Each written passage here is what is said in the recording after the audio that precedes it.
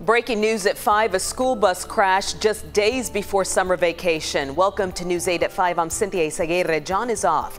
And here are some of the first images from the scene in Denton County. This is a Northwest ISD bus carrying elementary school children. You can see it on its side and off the road.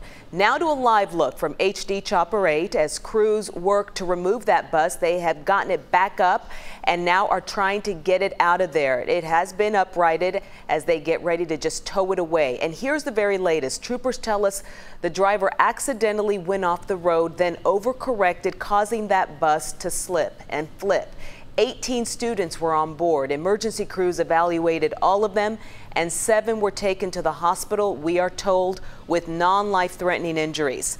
DPS is investigating at this hour. The students who were not injured were all taken back to Justin Elementary, where parents are now picking them up. We will continue to follow this story and bring you updates as we get them.